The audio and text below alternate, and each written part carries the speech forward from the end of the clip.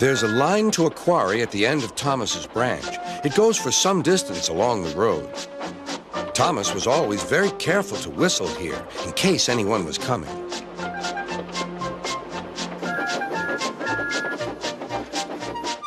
Early one morning, a large policeman was sitting close to the line. Thomas liked policemen. He had been a great friend of the officer who had just retired. Beep, beep, he whistled. Good morning. Thomas expected that the new officer would be friendly too, but he was sorry to see that he didn't look friendly at all. He was red in the face and very cross.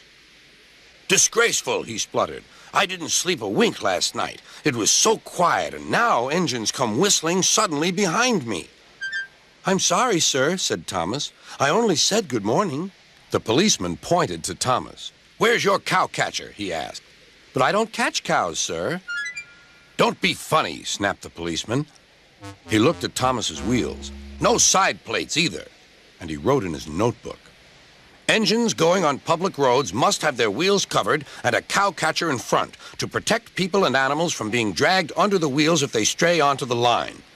You haven't, so you are dangerous. Rubbish, said Thomas's driver. We've been along here hundreds of times and never had an accident. That makes it worse, the policeman answered. He wrote regular lawbreaker in his book. Thomas puffed sadly away. Fuck that lame-ass cop, said Thomas. Sir Topham Hatt was having breakfast. He was eating toast and marmalade. The butler came in. Excuse me, sir. You're wanted on the telephone. Bother that telephone, said Sir Topham Hatt. I'm sorry, my dear, he said to his wife. Thomas is in trouble with the police, and I must go at once. At the station, Thomas's driver told Sir Topham Hatt what had happened. Dangerous to the public, indeed. We'll see about that. Sir Topham Hatt spoke to the policeman. But however much he argued with him, it was no good. The law is the law, he said, and we can't change it.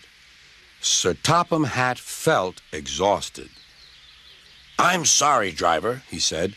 It's no use arguing with policemen. We will have to make those cowcatcher things for Thomas, I suppose. Everyone will laugh, sir, said Thomas. They'll say I look like a tram. Sir Topham Hatt stared. Then he laughed. Well done, Thomas. Why didn't I think of it before? We need a tram engine. When I was on my holiday, I met a nice little engine called Toby.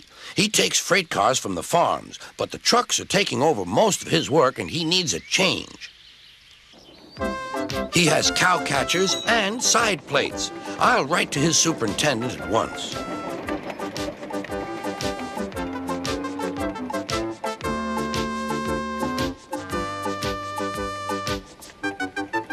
A few days later, Toby arrived. That's a good engine, said Sir Topham Hatt. I see you've brought your coach, Henrietta. You don't mind, do you, sir? Asked Toby. The station master wanted to use her as a hen house, and that would never do. No, indeed, said Sir Topham Hatt. We couldn't allow that.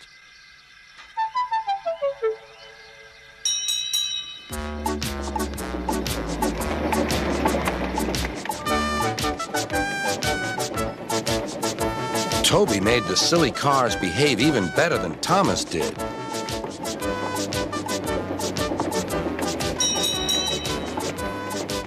Hey, you!